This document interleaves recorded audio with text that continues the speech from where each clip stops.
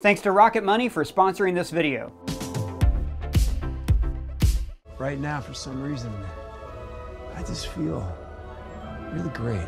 Hey, welcome back to ScreenCrush. I'm Ryan Airy, and let's talk about all of the Easter eggs references and little things you might have missed in the Guardians of the Galaxy holiday special. I've also got a few theories on Mantis' big bombshell reveal and how all of this can affect Guardians Volume 3 and bringing Gamora back onto the team. But first, let's break down this special. Yeah, why was it so weird? And why does it look different from all the movies? And how are Peter and Mantis related? And I mean, what the hell is going on? Well, Doug, the reason it looks different is because this is in the style of the old-time Christmas specials on TV, where a celebrity like Bing Crosby would be in a house and entertaining other celebrity guests as they stop by. Even the box of Kevin Bacon seemed like a callback to this.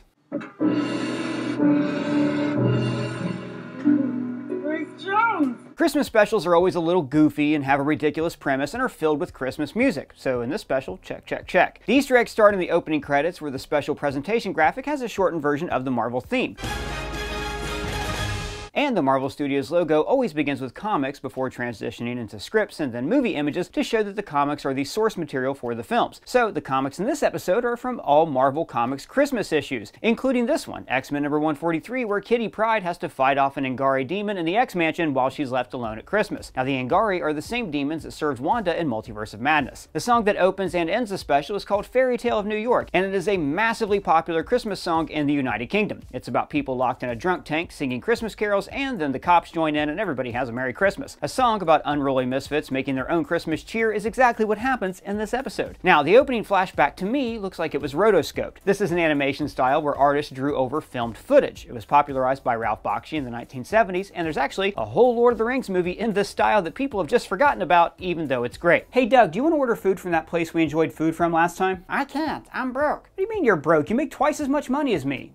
And you're a dog.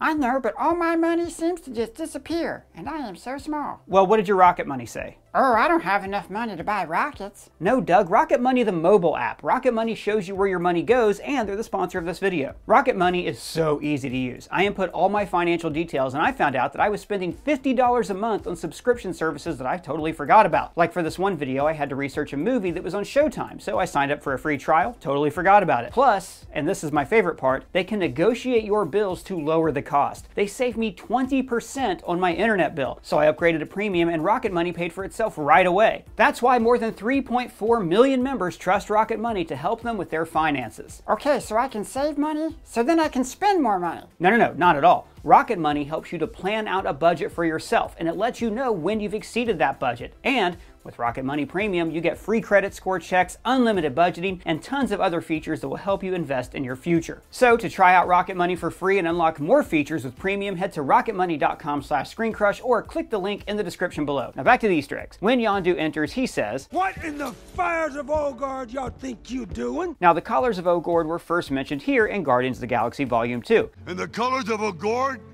will never flash over your grave. So in that movie, Sylvester Stallone plays Takar Ogord, leader of the Ravagers, and the colors of Ogord refer to the funeral lights that we see at the end of the movie. Still gets me. I love the fine details in this animation, like how the tree is decorated with spare parts from the Ravager ship. So the episode begins with Yondu apparently ruining Christmas, raising the stakes for Peter to have his first real Christmas since he left Earth. Mantis mentions, He's so sad about Gamora being gone. But I thought Gamora died in Avengers Infinity War. She did, that's right. But remember, in Avengers Endgame, a version of Gamora from 2014 traveled into 2023, where she briefly met the Guardians. Now, while this version of Gamora did turn away from Thanos, she lacks all the backstory with the Guardians, and so she didn't join the team in Thor: Love and Thunder. In the present, we find out that the Guardians bought Knowhere from the Collector. Now, you remember that Knowhere is the severed head of a Celestial that was featured heavily in the first movie. This also housed the headquarters of the Collector that was damaged in Guardians 1. And Thanos devastated this entire place in Infinity War. Reality is often disappointing. So the Guardians purchasing Knowhere is actually huge for a number of reasons. One, it means that the Collector is alive because they bought it from him. Two, it means that the Guardians have saved up all the money they made gigging around the galaxy. And maybe whoever it is will give us a little cheddar cheese for our effort. Which isn't the point. Which isn't the point. And now they've bought a place that is a bustling galactic hub. Now, Knowhere is actually a huge industry because people mine the brain fluid of the dead Celestial. Got a theory on how that ties in with Mantis that I'll go into just in a bit. So this places the Guardians in a grown-up, authoritative position. We see Peter signing forms and being an administrator. He's all grown up, like Lando Calrissian. Supply problems of every kind. I've had labor difficulties. Now, in the comics, Knowhere actually becomes the headquarters of the Guardians of the Galaxy. Just like in the movies, it's a bustling place with a bar named Starlin's, named after Jim Starlin, the creator of Thanos, Adam Warlock, and most of the more famous Marvel cosmic characters. And he has a cameo in Avengers Endgame right here. And the head of security at Knowhere is Cosmo the Space Dog, who is a member of the Guardians in the comics, and I'm thrilled has now kind of joined the team. Yeah, but a talking dog seems cliche to me. But never mind. In the comics, Cosmo is a dog sent into space by the Russians back in the 1950s, who was then bombarded with cosmic rays and got telepathic and telekinetic abilities. Cosmo is based on Laika, a dog the Russians sent into space, who was actually the first creature from Earth to travel into the stars. Oh, I bet that puppy got a real big parade when she came back to Earth. Sure. In the special and in Guardians 3, she's voiced by Maria Bakalova, who you might remember from the second Borat movie. How many other girls are gonna live in here with me? Now, after Knowhere was destroyed, we saw Cosmo escape and then licking the Collector's wounds. Gross. And in the show What If, we see her going back to Earth with the Ravagers. Then some aliens sing Peter a hilarious misunderstanding Christmas song. Now the band here is called the Old 97s, and notice how the lead singer can do this weird windmill thing with his elbow joint, and then a crowd member decides to copy it. One of the lyrics is, "One sought to be a dentist," which of course is referring to Hermie, the elf who only wanted to be a dentist from the Rudolph Christmas special. Do you mind telling me what you do want to do? Well, sir, someday I'd like to be a dentist. Now Groot looks very interesting in this special. He's no longer a teenager, and he's also not the long, tall tree like his dad was. What do you mean? Well, the first Groot actually died in Guardians 1, and this Groot is his offspring. Groot's dead, and this has been a whole new Groot this entire time. Oh my god. So this Groot might actually be full grown and just wider than his paw was. Or, I thought this kind of looked like a man in a suit with some CGI work done in the face. Maybe they did this to save money. Let me know if you think this is a Groot suit down in the comments below. As Mantis and Drax are overlooking Knowhere, we see the bar where the Guardians bet on lizards racing and had one too many. Why didn't ask to get made? Now I know it's the same bar because of the lizard neon sign outside. Matches the same species as the one they were betting on back in Guardians 1. Drax mentions, "Ate the entire bowl of Zargnuts in the commissary?" And this was the snack that Drax was eating in Infinity War. Then Mantis drops the big reveal that she is actually Ego's daughter and Peter's half-sister. But how is this possible? Well, remember, Ego literally and metaphorically spread his seed throughout the galaxy, trying to create offspring that would allow him to expand. Yondu brought these kids to him over the years, and after the expansion didn't take with them, this happened.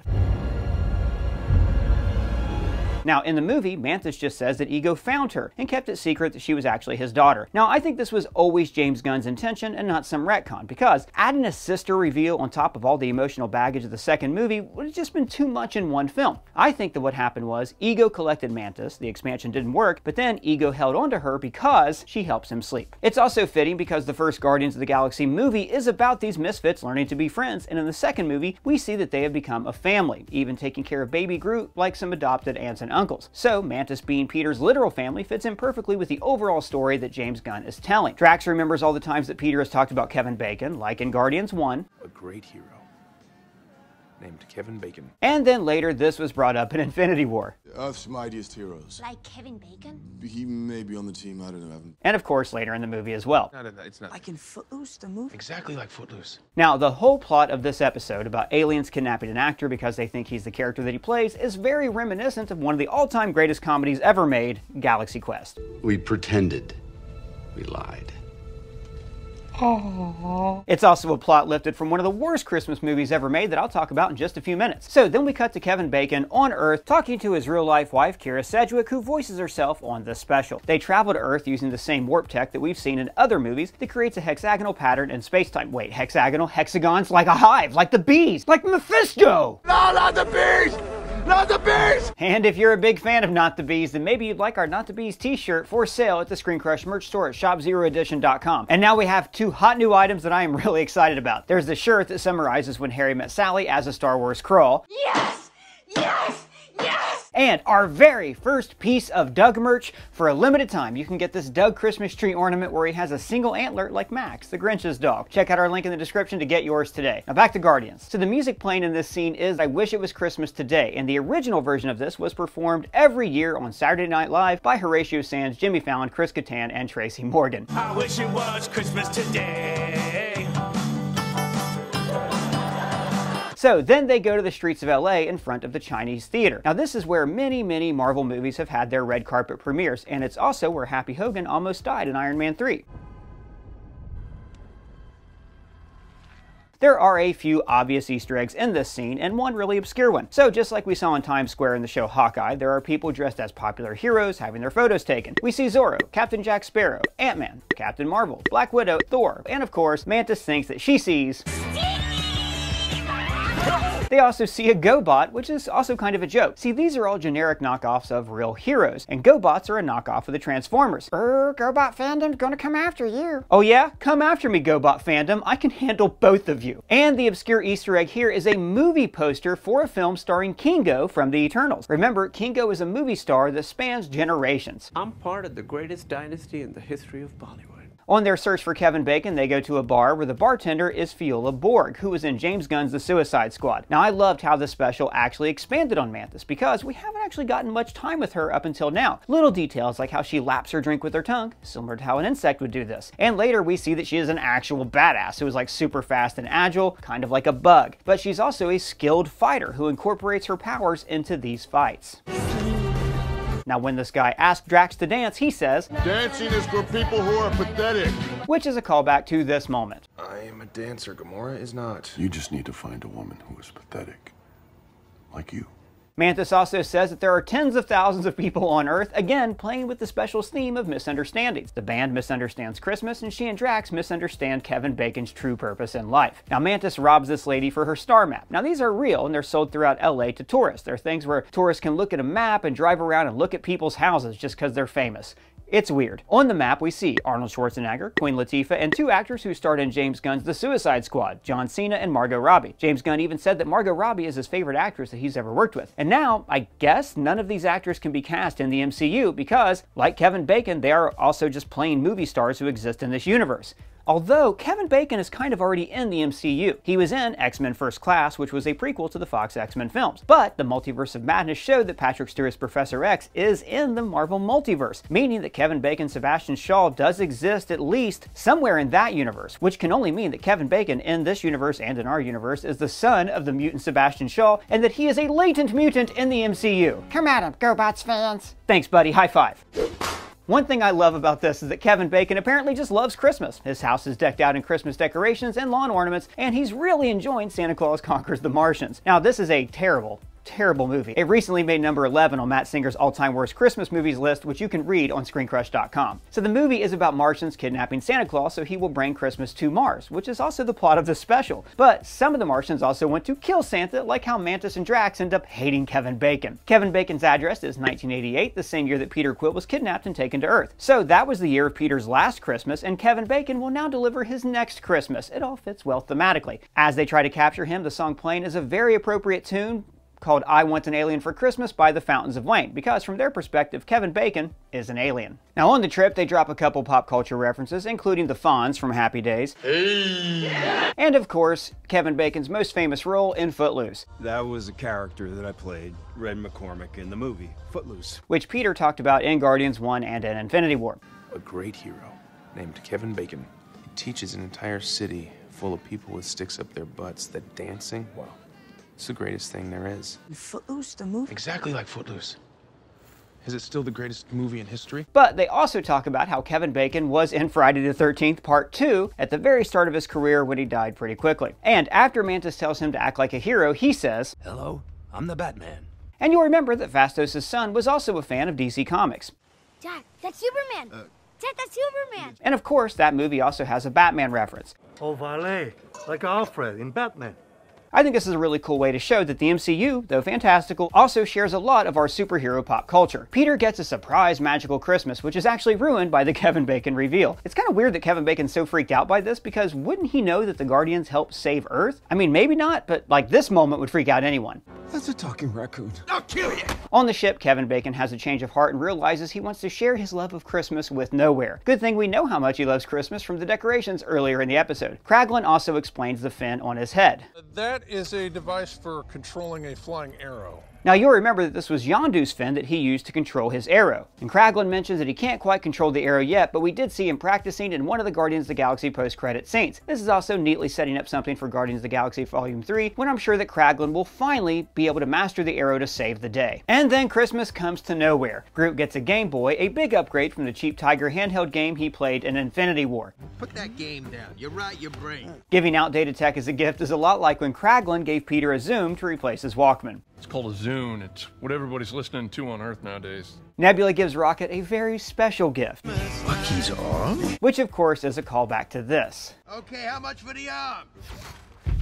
Which was actually a callback to this. There's one more thing we need to complete the plan. That guy's arm. And then this. That dude there. I need his prosthetic leg. In Falcon the Winter Soldier, actually, we saw that Bucky's arm was very easy to detach. Now this is also pretty sweet because Nebula and Rocket were the only two people of the Guardians left alive during the blip, so she would know him particularly well and would know this gesture would mean a lot. Nebula dancing is like so intense and familiar. She is definitely that like lady at the club who just wants to do her own thing and feel every kind of music with rigorous intensity. Cosmo gives a dead lizards from the gambling bar. It's a good girl. Who's a good girl? Okay, that's enough about Cosmo. And you're a good boy. High five.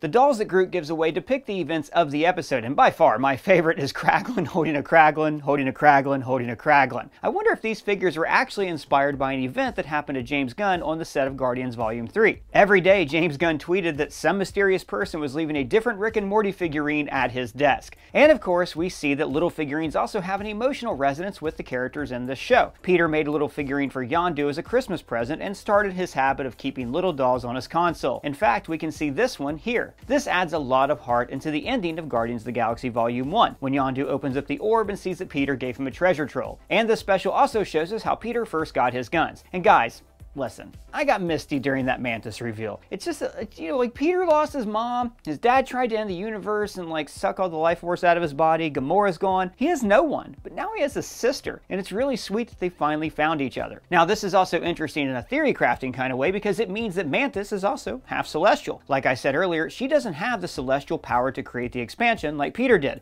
and Peter's powers were taken away when Ego died. But I'm wondering if Mantis could be the key to reactivating Peter's powers. Like, does Mantis even have her powers just because she's Ego's kid? And remember, now they are headquartered on Knowhere, a place that is literally filled with dead celestial brain fluid. I'm wondering if, in Guardians 3, Mantis will be able to establish a connection between Peter and this celestial brain fluid that will help to reignite his powers, essentially creating a new Ego the Living Planet for Peter to draw his strength from. Now, we've made a video recently about how Celestials are made up of vibranium and how Kang might be trying to create his own celestial armor to conquer the universe. If this is true, then it means that Peter and the Guardians could play a unique role in this story if Peter gets his powers back. He could be the only Celestial who is on the side of the heroes and the key to stopping Kang, which would be great after this stupid face actually caused the blip. Hey Doug, did you figure out what you want for lunch yet? Nah, my Rocket Money budget said I was spending way too much on takeout, so I just brought some kibble from home. Hey, good for you. High five. Well, that's all the Easter eggs we found, but if you guys found any, let me know in the comments below or at me on Twitter. And if it's your first time here, please subscribe and smash that bell for alerts. For ScreenCrush, I'm Ryan Airy.